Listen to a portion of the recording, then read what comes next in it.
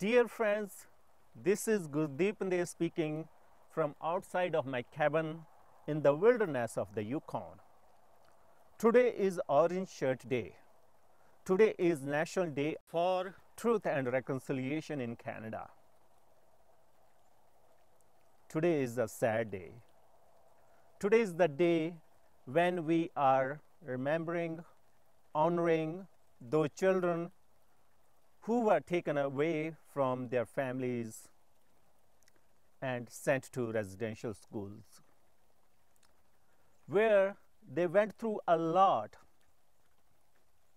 They were tortured, their traditions were taken away, they were not allowed to speak in their own language, they were not allowed to dress up the way they wanted in their own traditions.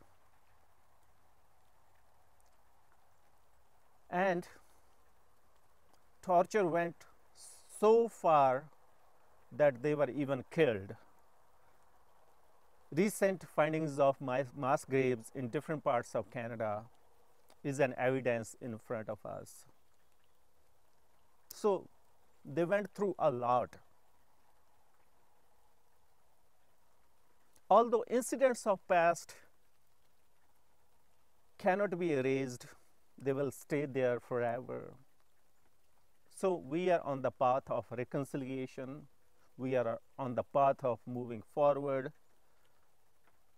But that reconciliation should not happen without fully, properly recognizing what happened in the past, and also without fully healing those hearts, those souls who went through a lot, whose families, whose children, whose grandchildren, they are still going through a lot of trauma, a lot of sufferings in the form of intergenerational traumas.